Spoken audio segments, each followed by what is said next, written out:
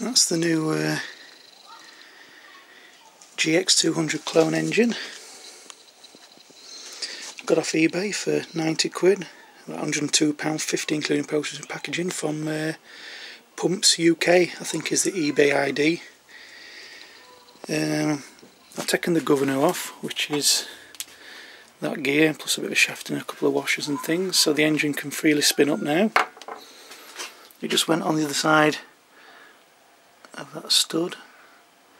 So I've hammered that through, let all the stuff fall inside the crankcase, taken all the bits out, and then I've just cut the stud in half and then just tapped it back in from this side, just to stop oil from pissing out.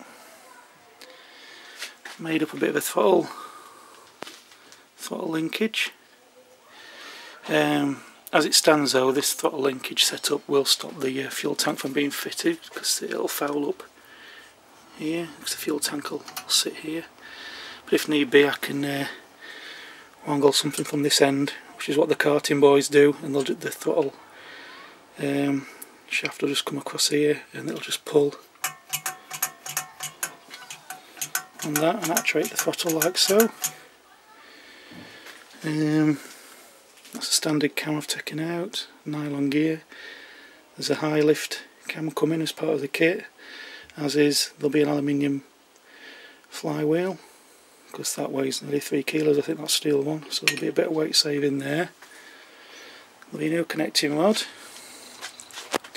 there'll be a new exhaust instead of this boring old muffler, and there'll be a nice big chunky foam air filter. It'll just be a case of refitting it all, the cowling, the recoil start, and instead of the miserly 6.5 horsepower, we should be getting over 13. So couple that with a 34 by 10 inch prop spinning directly off the output shaft, and hopefully it'll get at least 40 kilograms of thrust.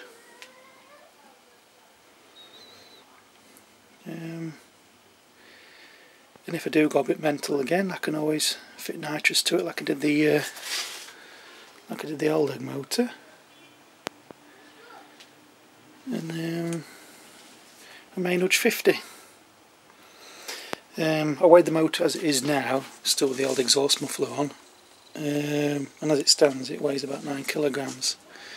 So I think with the new flywheel on, the aluminium flywheel, and all the bits back on, hopefully it shouldn't top 14 kilograms. And because it's going to be a fairly small cage, because it's less than a 3-foot prop, I can't see me using more than 6 kilos of steel for the cage. So I think around about the 20 kilo mark, which won't be too bad.